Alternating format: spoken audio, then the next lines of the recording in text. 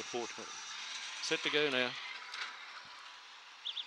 Misty and Bar King begun well and out wide. Unlucky Max and right across from the outside Mr. Sly, but Misty will get a weight in the back. Mr. Sly runs to second, followed on the inside by Bar King and going forward Unlucky Max a long way back. My Name's Joseph, Vital Mission and Bing Vale sees them all. Mr. Sly swept to the lead on the circle. Unlucky Max goes into second place, followed by Misty Giving Browner for the back. Bar King and My Name's Joseph, but Mr. Sly nicely clear will beat Unlucky Max.